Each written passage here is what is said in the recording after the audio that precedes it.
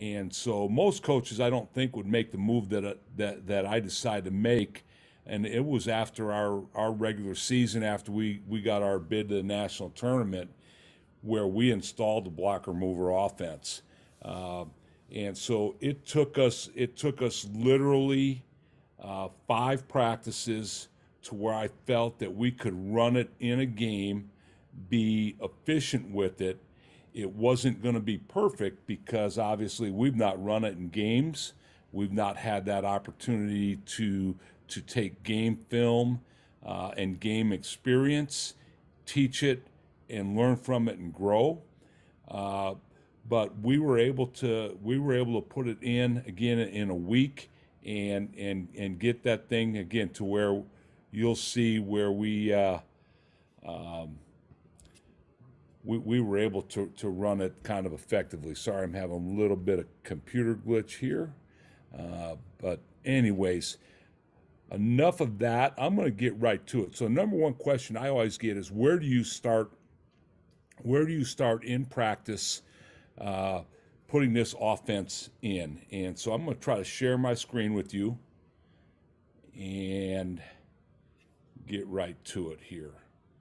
And as I'm going through it, if you have any questions, go ahead. Feel free to type in the chat, and or if you want to get them at the end, I'm okay with that. So the first place that we're always going to start in this offense is our get open drill. And so what I do is initially I will walk through and show them the whole offense first so they have a little bit idea of it.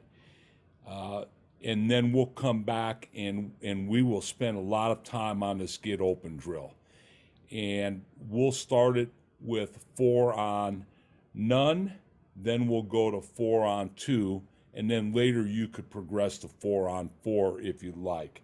So initially we would have these 2 defenders off the floor, and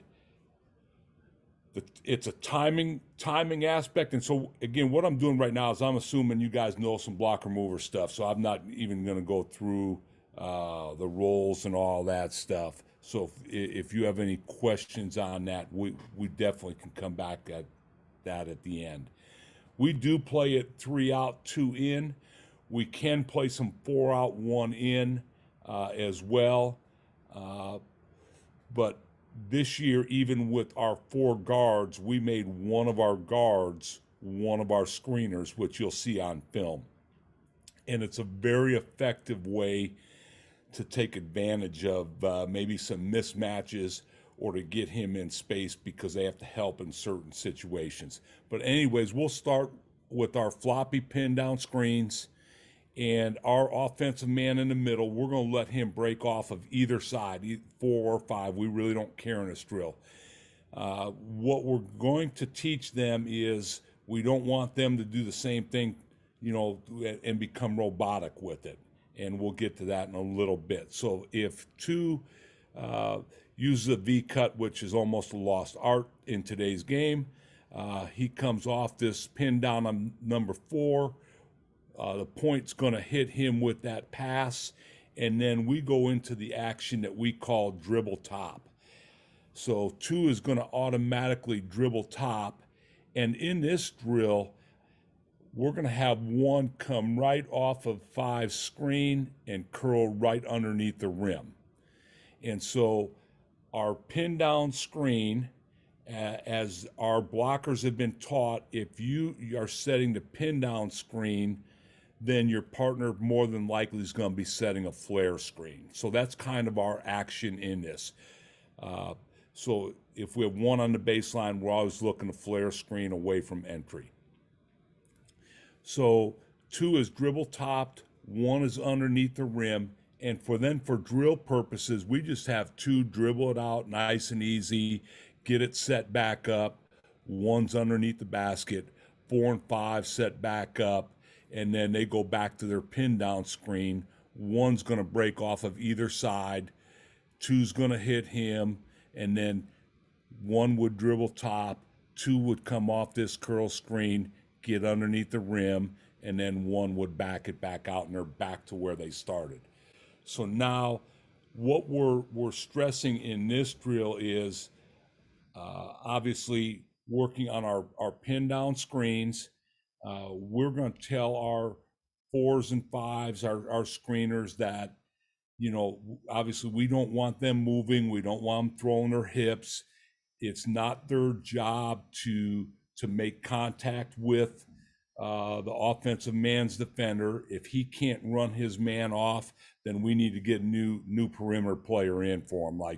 So it's his job to use you, not your job to, to move and get that guy open. He's got to use you. So we're going to start with this get open drill again, 4 on none, and then you can advance it to 4 on 2, which is a nice progression to it.